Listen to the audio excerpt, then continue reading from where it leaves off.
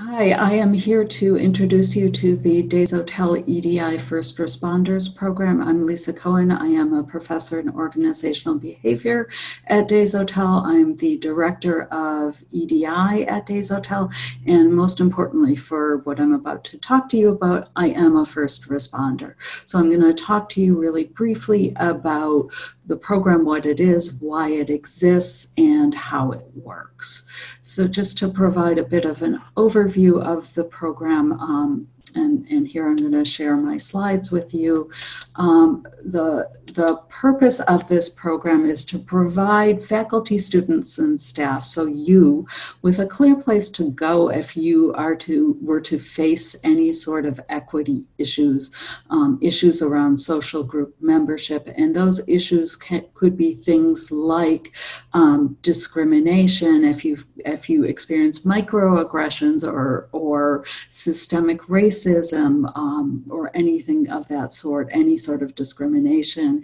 If you experience psychological harassment based on equity group membership, or if you experience sexual harassment, other forms of sexual misconduct or violence. And I want to emphasize, if you experience sexual violence, there is an Office for Sexual Violence Response Support and Education that you can go directly to, and that is listed on our EDI website.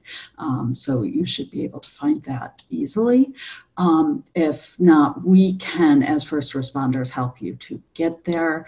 An overview of what we were trying to do with this program. It has been designed to make sure we handle issues in the best possible way, that we are consistent in our practice, is that there is a really human face, someone you can go to, someone who can answer your questions and can explain some of the processes and provide referrals. EDI first responders are not mediators, they are not investigators, counselors, or mental health professionals, but as a first responder, I can help you get to those people. I can help you find them. What I can't do is take a formal report, and what doesn't happen is that this does not put the university on notice. If you want to do that, you need to file a formal complaint. And again, you can find information on how to do that on our website, or we can help you to do that. We are 6 trained employees at Desautels, faculty and staff selected to represent the different programs, students, staff, and faculty. And really, we selected people who are in roles where they typically do interact a lot with faculty, staff, and students. They may be people you've gone to informally when you face issues. How to access the program, very simply. If you're watching this, you're probably on the EDI webpage. If not, you can do a simple search for EDI Desautels, and you'll probably find it there. Once you're there, scroll down to where it says EDI First Responders, click on Contact a First Responder. It's a tab there, and then you can pick the person you would like to contact, and their email will pop up, and you can take it from there, offer a brief description. What will happen once you contact the first responder, if you were to contact me, I would do some quick initial assessment, make sure it is what I see as an EDI issue, and then make sure, figure out if I need some additional resources, if I am confident that I have the knowledge I need here. I will then ask you for a meeting, Zoom, in person someday again, on the phone, whatever is most comfortable for you. And at that meeting, I will talk to you about what some of your options are.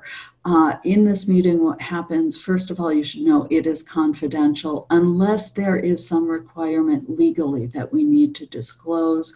We'll ask you some questions really aimed at figuring out how we can best help you, how we can support you, what you would like to happen in this situation. And then we will go to describing some of the options after that initial conversation.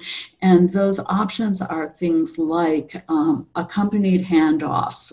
So we won't just put you into another form or system. We'll help you.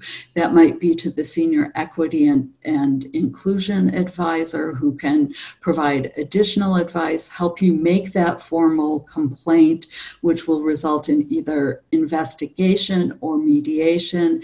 And you can actually go to mediation without launching a formal complaint.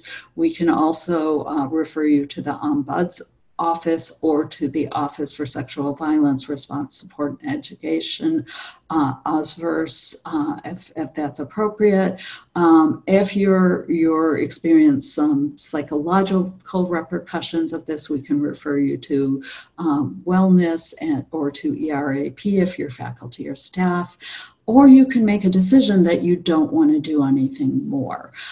Something that is important to realize here, that while information is confidential, we will use the information to understand what is happening at Desautels and to identify any patterns to figure out if the EDI team needs to take some action to make things better. So things like training or changing some of our processes.